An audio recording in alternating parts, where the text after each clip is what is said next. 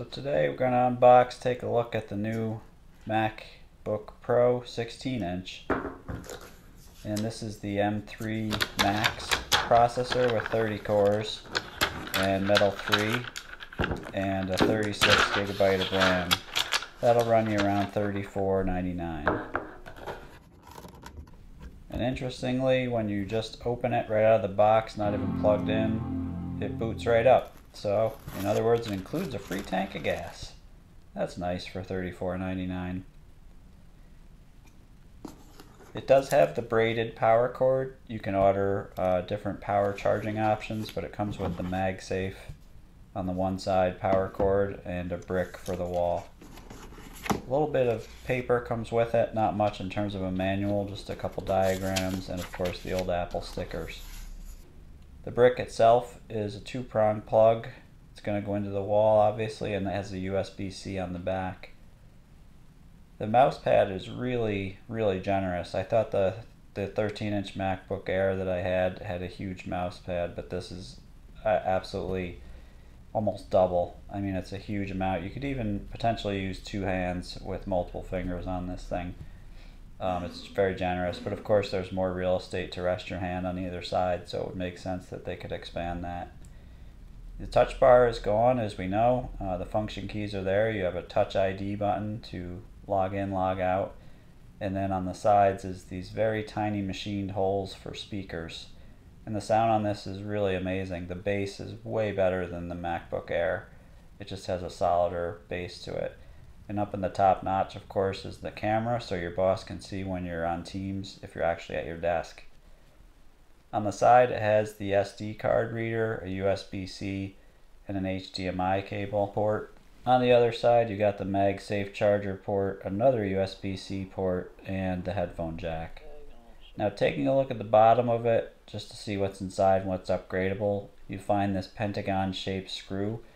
It's not a Torx driver, it's not a Phillips or a flathead, but it is this number 5 star driver that I was able to find at Home Depot. I'll link to that below. Essentially, once you get the right precision screwdriver bit, you can take it apart. So I needed this number 5 star driver because nothing else fit, and it seems to be that this is what works for Apple products. Now there's 8 screws on the bottom if you do need to take it apart and do maintenance. Of course, unplug it, turn it off, all that stuff. There's 4 on the back and 4 on the front, and interestingly, the 4 on the one half are longer than the 4 on the other half, so try to remember that when you put them back in. There's a trick to getting the top off, and I'll link to that under the iFixIt article that I found, but basically you need a plastic shim to be able to pop a couple of pressure mounted locks that are on it, or clips that are on it. And once inside, you can see that most of the bottom half of it is all battery. So again, this is an old change that Apple made. Instead of having a single battery you can swap out over time, they've portioned the battery into smaller units, which they say gains them more battery life for the user.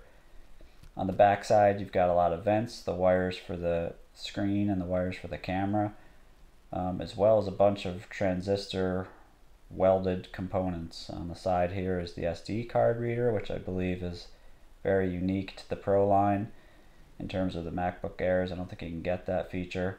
And up front on the right and left, I think that's either a heatsink or a speaker.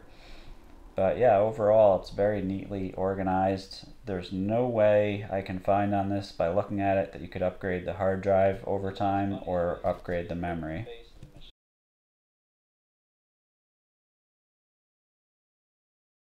And it is funny how you can see a bit of a face in the machine here. It reminds me of the old Finder image from Mac OS 8 or 9, or maybe something off of Mayan Temple.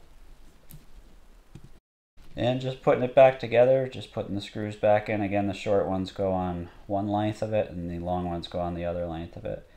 It is cool the MacBook Pro name is machined into the floor, the tray on the bottom if you have the computer upside down. And the slots on the side, which nostalgically make me think, oh, a slot loading CD-ROM. No, they're probably either air vents and or sound vibration holes for the speakers, because the bass on this is above and beyond what the MacBook Air has. And to compare it a little closer up to the MacBook Air 13-inch that I reviewed, and I'll link to that below as well, you can see it's substantially larger. It's supposed to be 3 inches more in diagonal viewing, but just to give you an idea, both in the 3 fingers or so on the one side and 2 on the top, so both in the length and the width of it, you know, as well as the height of it. It's just slightly higher on the height. But even beyond that, I can tell you the feeling of holding the two. The MacBook Air is closer to an iPad. The MacBook Pro is closer to a lunchbox made out of metal with a thermos in it. It's a nice heavy unit. So hopefully this was helpful, and thanks for watching and commenting below. Hit the bell button to subscribe and the thumbs up to help with the algorithms. Thank you.